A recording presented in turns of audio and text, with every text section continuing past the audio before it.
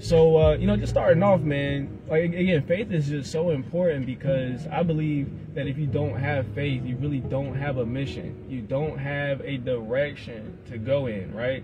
So let's break down what it means in the Bible. Faith, Hebrews 11:1, it basically says that faith is the substance of things hoped for, right?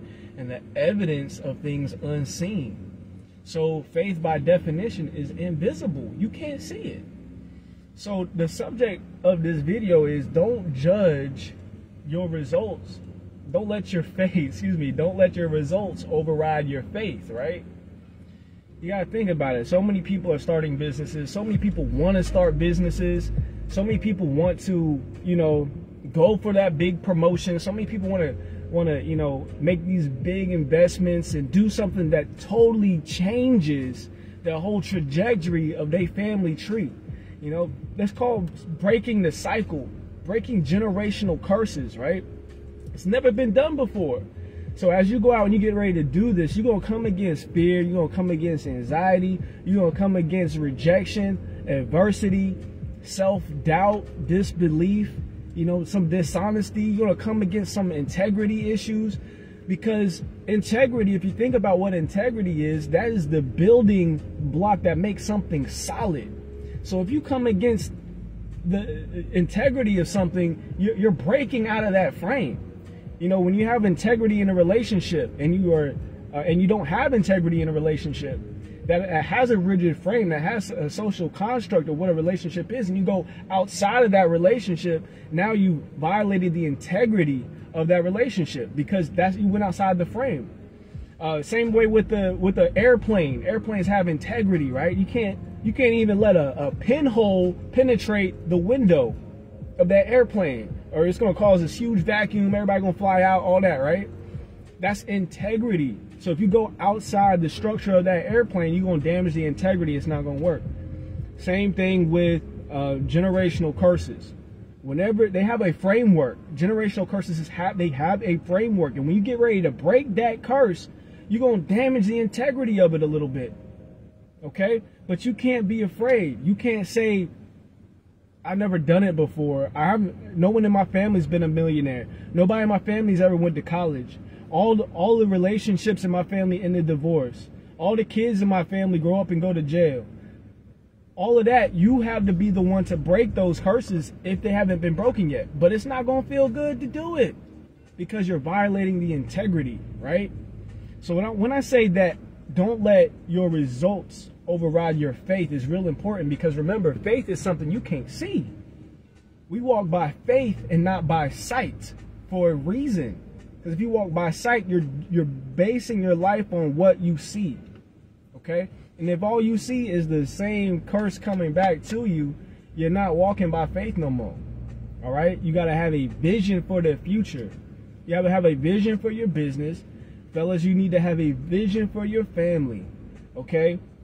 So I'm talking to my fellas on that one because, hey, we're the spiritual leaders of the household. And I'm putting it on y'all, man. I'm putting it on my fellas when, you know, things is going wrong in the household. When we got, you know, murder rates going up. When we got high school dropout rates going up. When college enrollments is down. When businesses ain't being started. You know, when discipline is not being enacted in the family. I'm blaming it on the fellas because y'all are the spiritual leaders of the household. Y'all can't be putting all this on the wifey. You know, you guys start taking charge. What's going on, Miss Lee? Yeah, I'm just talking my stuff, man. I'm about to give this card to this lady so we can pick up our two chillins. There you go. Both of them, please. Both of them, yes. Starting to cool down finally. I know. It feels so good. Have a All great right. weekend. You too. All right. So I'm putting it on the fellas, right? Because it's on us. God gave us charge of the family for a reason. All right. And I'm not saying that women are bad or evil or anything, but women think with emotion a lot. And if you mix emotion with logic, you're going to have a disconnect. And when you mix business with emotion, you're going to have a disconnect. Business needs to be about business. It needs to be about facts. It needs to be about logic. It needs to be 1 + 1 = 2. You know what I mean? So women have a phenomenal role in the family, and they have a phenomenal role and very, very important role in this society. But my fellas, if you're not doing your job as head of the household, then we as a culture, we not going nowhere. Okay? We cannot just leave it up to our women because they're spiritual creatures. Women walk by faith all the time, man. They're spiritual creatures. They in tune with the spiritual world. And fellas, we're in tune with more of the physical world, more of the concrete world. Okay? And when you talk about money and finances and stuff like that, that's here in the concrete world. Okay? We let our women nurture us and raise us emotionally. And we let our fellas lead us financially and business savvy like. That don't mean a woman can't be a CEO, because she still has the knowledge to know who she needs to appoint in the right place. She still has executive judgment decisions that she can make. That's true. Okay? More women are accountants, for heaven's sake. You know what I mean? But when I'm talking about the family structure, I'm putting it on the fellas. We got to step it up. We all do. I still got things I need to do and step it up. But, you know, getting off on that tangent, we got to walk by faith and not by sight, meaning just because your results in your business ain't really where they want to be, that does not mean that you're a failure. That does not mean that your business is not going to skyrocket soon. Let me ask you a question. If you go and you plant an acorn seed in the ground, do you see it growing immediately? After a year, do you see it sprouting up? It might take a few years for that seed to finally germinate, take root, and start growing into an entire forest. Some people just see the tree in the acorn. I see the whole forest in that acorn. I see the generations after that seed. So when you plant a seed in your business, do you expect it to immediately just start popping? Come on, man. You gotta be out your mind to expect a return. That you can't put your business in the microwave and hit 30 seconds and expect it to come out like some popcorn. Y'all are quitting way too easy on yourselves. And I'm not even speaking to anybody individually, because nobody in my business has quit the business, you know what I mean? Or has you know, said that they can't do it anymore. So I'm not talking to, you know, somebody personally. It's just a message that's come to me to get it out to somebody, because somebody out there is about to birth something and they're gonna give up way too soon because they're not ready mentally. And so I'm helping you get prepared spiritually and mentally. You gotta understand that business is also a spiritual thing. Like, it's a spiritual thing. I explain that too, because you have to rely on the unseen for it to prosper. A good entrepreneur knows where the money is, right? That's a good entrepreneur. A great entrepreneur knows where the money's going to be, okay? A lion does not attack a gazelle based on where the gazelle is right now. A lion attacks a gazelle knowing where it's going to be after it jumps in the air. It jumps ahead of the gazelle so that when it meets it, boom, it can intersect right with it. The lion had to have faith, because he can't see that the gazelle is going to be there, because right now the gazelle is not there. The lion had to jump ahead in time to meet up with that gazelle right there so it can eat. And some of y'all ain't ready to eat. And y'all missing the plate every single time because y'all want to base things on what you see right now. It is not about the now. If it's happening now, it's too late to take advantage of it.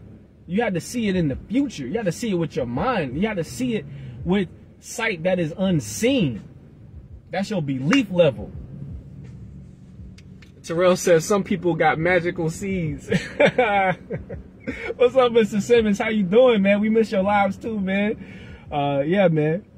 But that's all I wanted to say today, man. Don't let your faith get overridden by your results. You know what I'm saying? I'm actually having phenomenal results. I know sometimes people feel like, oh, you know, you might have got on here because you having some bad results and now you want to vent and get, nah, man, things is going great where I'm at. Okay. That's not at all where this is coming from. You know, again, I'm just reading the plan, you know, and, you know, coming up with some good content and things like that, man. It just came to me like business is so much a spiritual thing, but a lot of people, they're using what they've seen. Because think about evidence in the courtroom, right? they recreate a whole entire crime scene based on evidence. Evidence is things that is unseen, remember? Proving the unseen. That's what evidence is. The Greek word for it is aglikchos.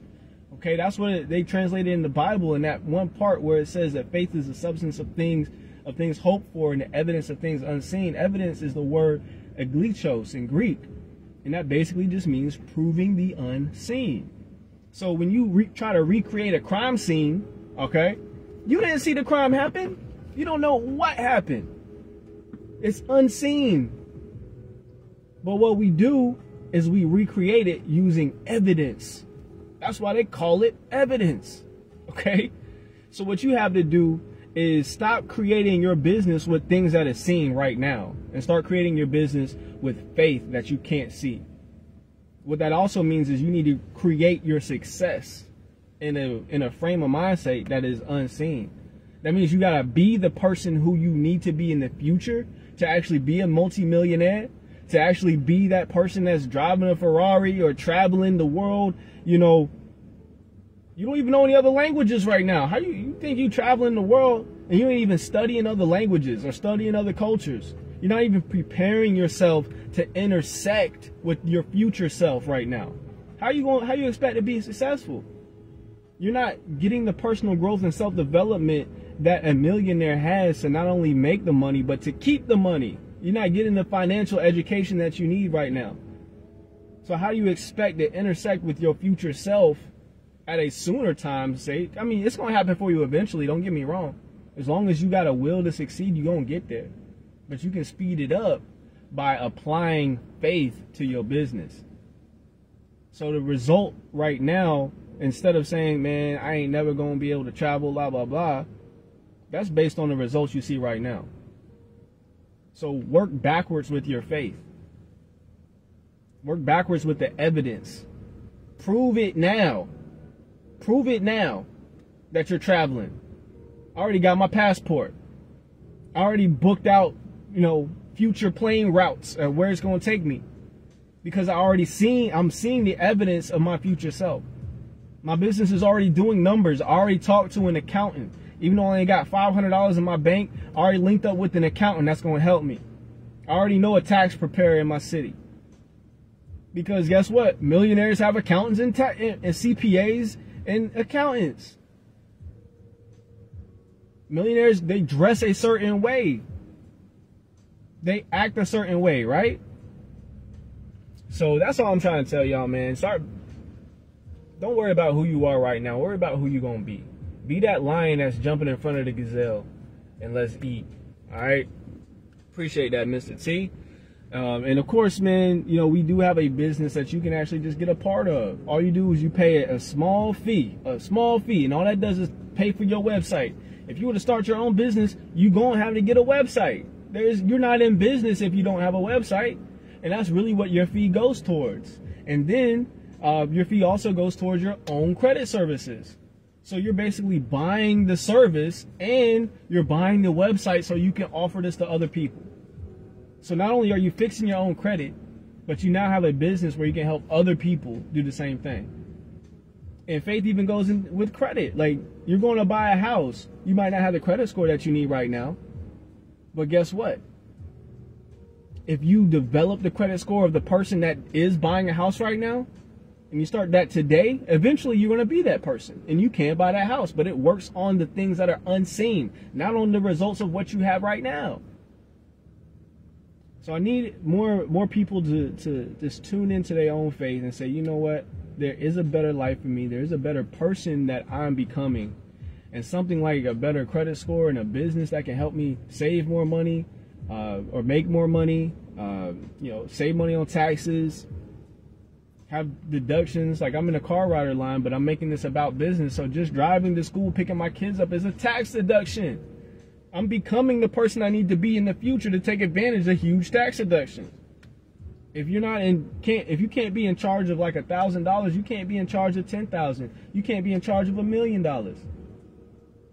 That one penny that you say, oh, this one penny don't matter, and you flick it out the window, now you have $1 million. That's the equivalent of flicking $10,000 out the window. So you got to be in charge of few and small things to be in charge of great things. And that's the last time I say to y'all, we're going to go ahead and get this car rider line moving. Let's go ahead and get these kids.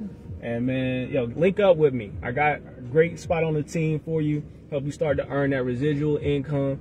Help you start to learn some passive income, some upfront income. You can even earn up to almost $1,000 in your first 30 days just by helping 5 people.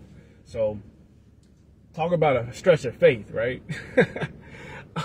He said all above. Get to know Jesus. Amen. If you go back to the very beginning, I started out by quoting scriptures, my man. You know, I believe that's a good book. That's a real good book, you know? And appreciate y'all. I'm out of here. Tune in next week. We'll have some more topics. I might go live every day. I don't know. But just hit that hashtag Car Chronicles. You're going to see me and Wifey giving y'all some cool things every day. Peace out. Love y'all. One.